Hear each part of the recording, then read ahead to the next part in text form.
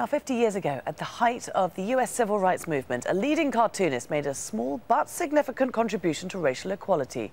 Charles Schultz introduced his first black character, Franklin, in the famous and hugely popular Peanuts newspaper strip.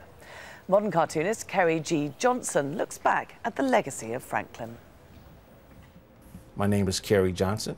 I'm a professional caricaturist and cartoonist. As a kid, I really didn't have a lot of people of color to look up to as characters, caricature illustrators or cartoonists. When I used to see Franklin in the newspapers, I realized, wow, that's good to see a person of color in the Charlie Brown series. Someone asked me, do you think having Franklin in the newspapers really helped the black community or the way people look at African-American cartoonists?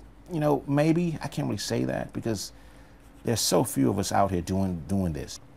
If Charles Schultz never took the risk to put Franklin in his strip, who knows who would have made that happen? Because one thing about Peanuts, it was already popular. He didn't need to add Franklin, but I think a lady wrote him a letter, if I remember reading about that a few years ago. And he said, well, I don't want to offend the African-American community. However, he took a chance and it worked out okay. Let's keep this thing moving. Time's a-wasting. Franklin wasn't a stereotype. You know, he had a crazy little dude on his head, but he still was pretty straightforward with Charlie Brown. And then when the holidays would come around, you'll see Franklin with the bunch, with Peppermint Patty, Lucy, Linus, and them were just interacting. They weren't up to mischief, and most of them weren't. But I enjoyed that. Jump the curtain.